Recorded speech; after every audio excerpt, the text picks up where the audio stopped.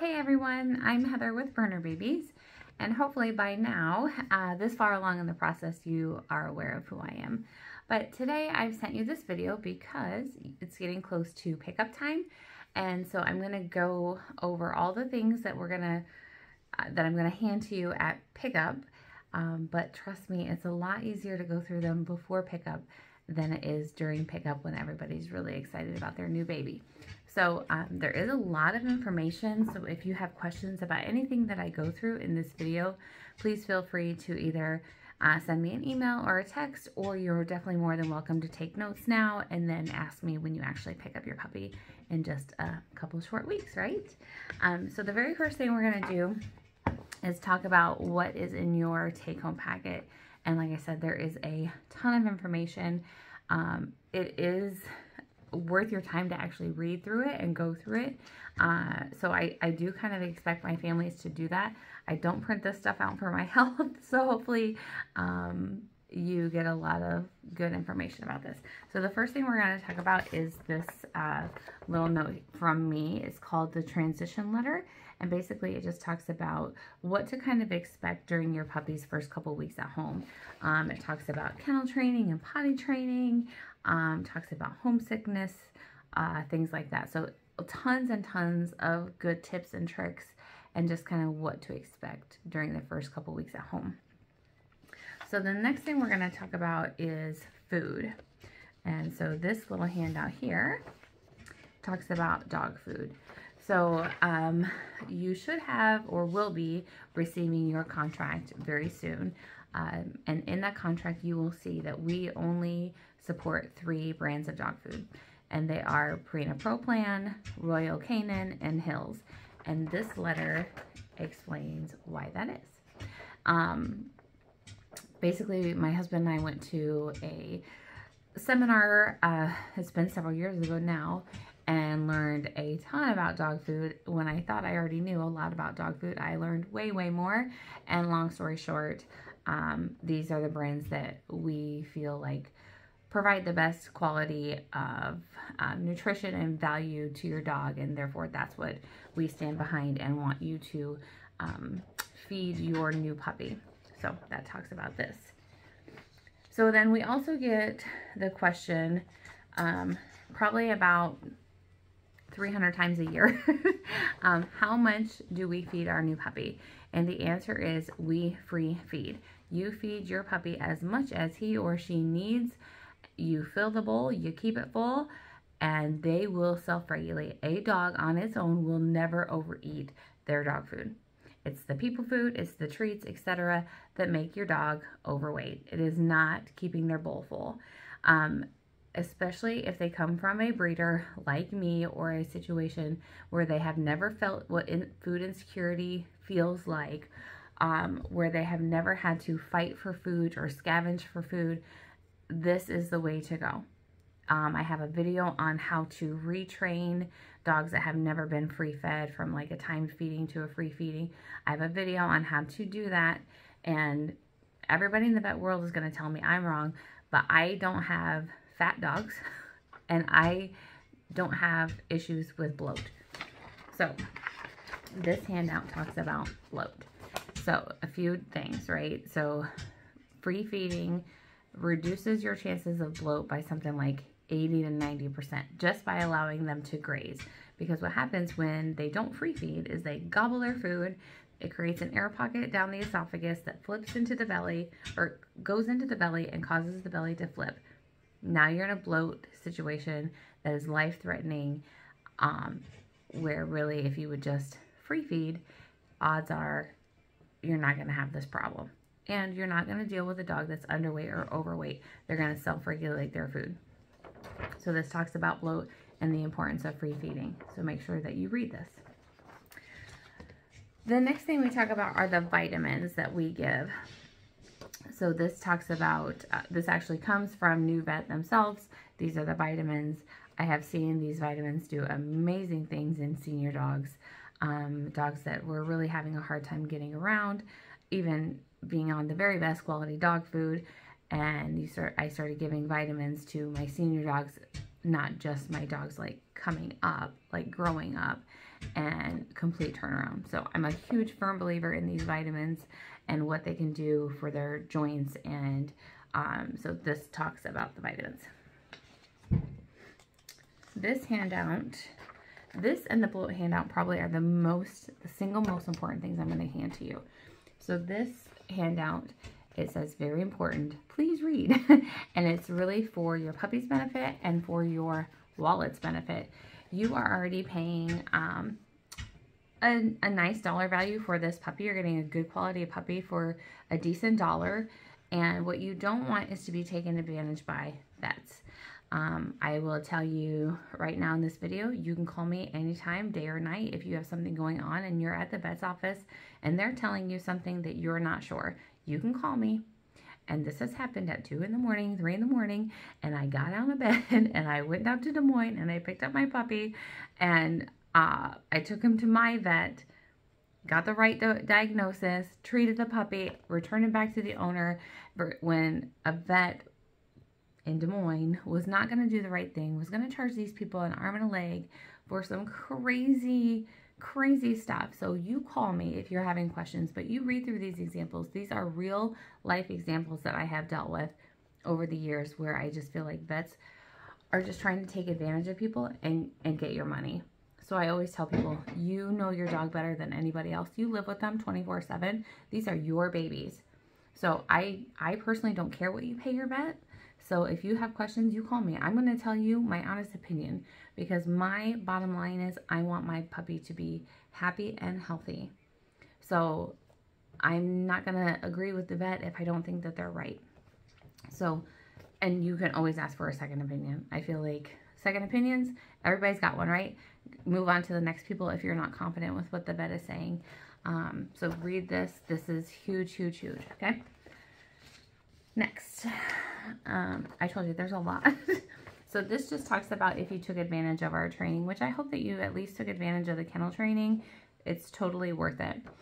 I almost want to make it required for everybody, but everybody's situation is so different that, but anyhow, if you took advantage of the training, either the kennel training or the obedience training and kennel training combination, this just talks about our schedule and kind of how to continue that success. However, there are also videos on both of these. So this is just like a nice little handout reminder. Okay, so then this one, this is what do health clearances mean? So we run a bunch of tests on our dogs just to make sure that they are healthy enough, cleared for breeding type of testing, right? That doesn't mean my dogs will never get sick in their lifetime, but it also does not mean that your puppy will not ever get sick in their lifetime. These are, the testing that we do here are genetic type testing. So it doesn't mean that, you know, one of my dogs will never, you know, have bloat, for example, or eat something they shouldn't have had and end up in a emergency surgery type of situation, or that they won't get, you know, like Lyme disease or something like that. But what it does mean is that we are doing our due diligence here and we are trying to prevent all passed on genetic diseases by thoroughly doing testing here on the adult breeding dogs. And so that's just what that handout talks about. So as I'm sure you know, we raise Bernese Mountain Dogs and Berner Doodles. So if you are adopting a Berner, you will get this in your folder. And this talks about Bernese Mountain Dog growth information. So I cannot tell you how many times I have gotten a phone call that says, oh my gosh, Heather, I saw a Berner at the dog park and they are the same age as my dog, but it's bigger or way smaller than my dog. And what am I doing wrong? Nothing. You are doing nothing wrong.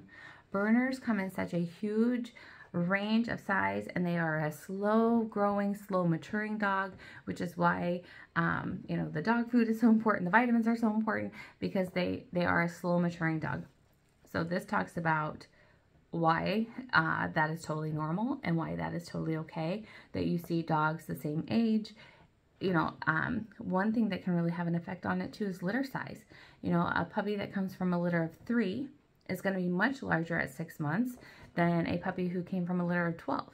Now, once they reach full maturity, they could be exactly the same size, but it's going to take that puppy from a litter of 12 a little bit longer to get there because they had a smaller beginning.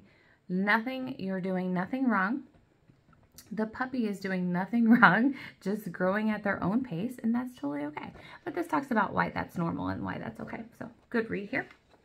So if you are getting a Bernedoodle from us, you're going to get a couple different handouts. You will not get that Berner growth information handout, but you will get this. And this is called About Your Bernedoodle. And what this does is it tells you the generation, the size, what those both mean, and the longevity, the estimated longevity of your particular Bernedoodle. So this is a great, it's highlighted as you can see, but this is really great information because a lot of people don't actually understand the generational and the size difference. Maybe the size difference, but definitely I don't think they understand the okay, slow down, Heather. They don't necessarily understand the generational differences, and so I've just kind of explained that here quickly. And then another handout that the Bernedoodle parents get is this Bernedoodle versus Bernese Mountain Dog handout.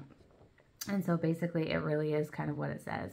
It describes to you the differences between the Bernedoodle and the Bernese Mountain Dog. And really I included this in your handout because a lot of people are drawn to the Bernedoodle because of the Bernese Mountain Dog. And so I feel like this is a really great way, a quick way to explain the major differences. So this is also in your handout, or in your packet, I'm sorry. So there's a few other things that you get. You get an invitation to our private closed Facebook group, and it's called the Berner Babies family. So it's a fun group. You get to post pictures and stories and all kinds of fun stuff, and your information that you will need to get into the group will be here on your handout. You get a special offer from Trupanion, and Trupanion is an insurance company